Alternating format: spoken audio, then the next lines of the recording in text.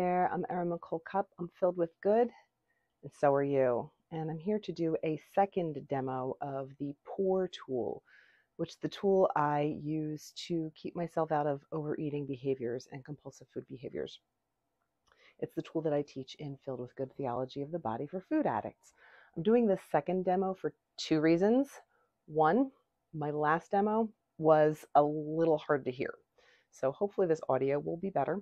And two, today is the holiday of American Thanksgiving, which comes with a lot of expectations. Expectations for keeping everybody happy, expectations for overeating. And I am working on making sure, doing my part, cooperating with God, to make today the fourth Thanksgiving where I do not overeat and instead I experience peace. So I'm going to do a little demonstration of how the POUR tool works. It's the letters P-O-U-R. So P stands for presence. Where are my feet? Where is my seat?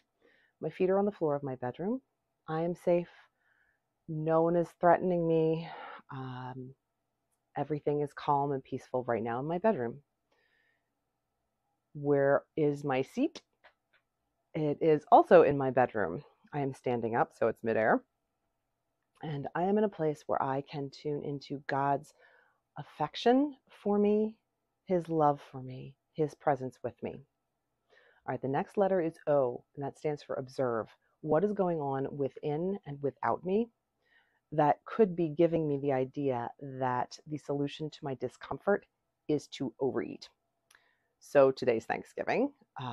There are all those expectations. And also I've made a decision to not spend this holiday with somebody who is typically unkind to me. And it's someone I've spent many, many Thanksgivings with over the years. So that shame, that grief is a lot more difficult to experience than exchanging that emotion for food that I don't need right now. Understand. This is where I tell myself, of course, I would want to think that food would be more comfortable than the uncomfortable feelings that I'm having, the fear of reprisal from the person I did not invite to Thanksgiving, the fear of what's going to happen.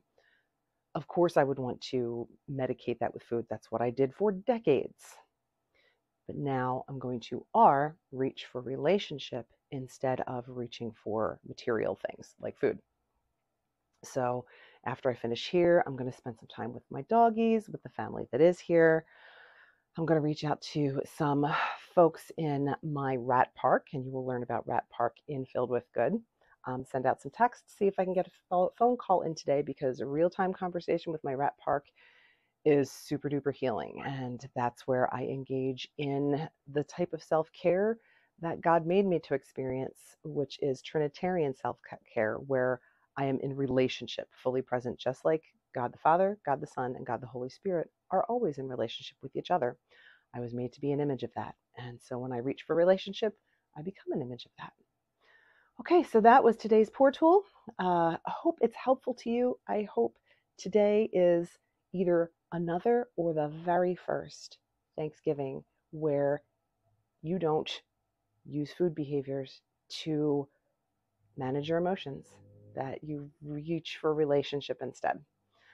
If you haven't already signed up for Filled with Good, go ahead and check back to the email where this is, and it should also be in the link to signing up for the next Filled with Good cohort should be in the description of this video. So if you have any questions, reach out to me. I'll be happy to work with you. All right, God bless. Bye-bye.